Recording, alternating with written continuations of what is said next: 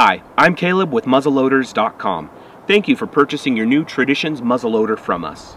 The purpose of this video is to go over some questions you might have about your new rifle.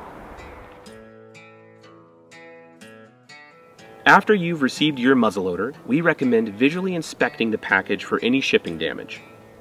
If in the event that there is shipping damage on your package, take some photos, send them over to us, and we'll make sure you get taken care of.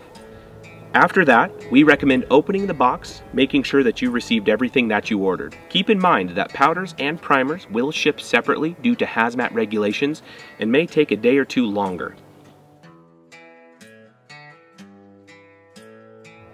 Now that you've made sure you received everything with your order, we recommend doing a visual inspection of the gun.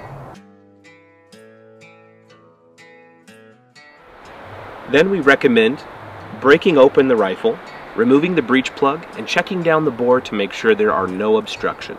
Keep in mind there may be grease in the barrel and on the breech plug. That is from the factory and it is completely normal.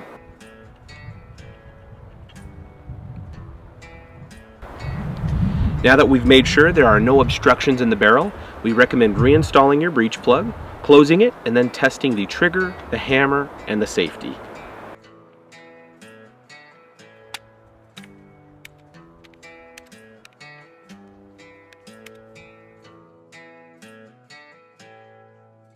Before taking your muzzleloader to the range, we recommend doing a thorough cleaning of your rifle to make sure that there are no factory greases or oils inside it.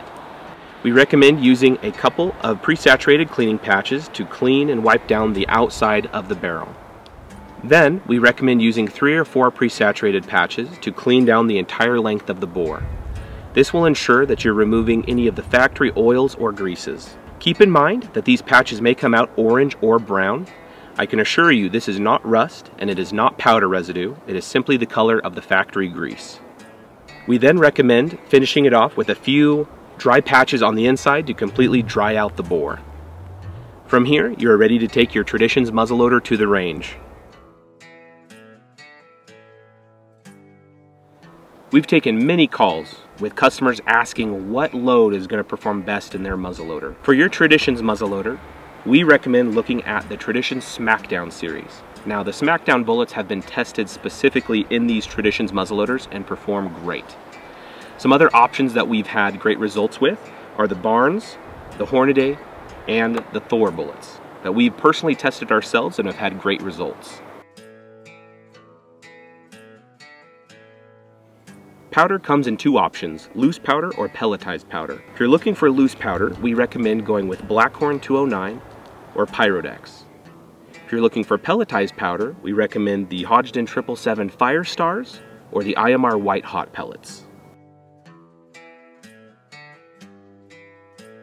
There are many different primer options that will work for you in this Traditions muzzleloader setup. However, the 2 that we've had the most success with are the CCI 209M Magnum primers and the Federal 209A shot shell primers.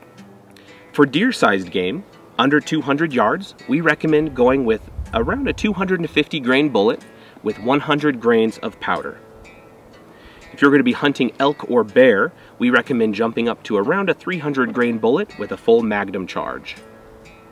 If you do plan on hunting deer out past 200 yards, we recommend going up to around a 275 grain bullet and also jumping up to a Magnum charge.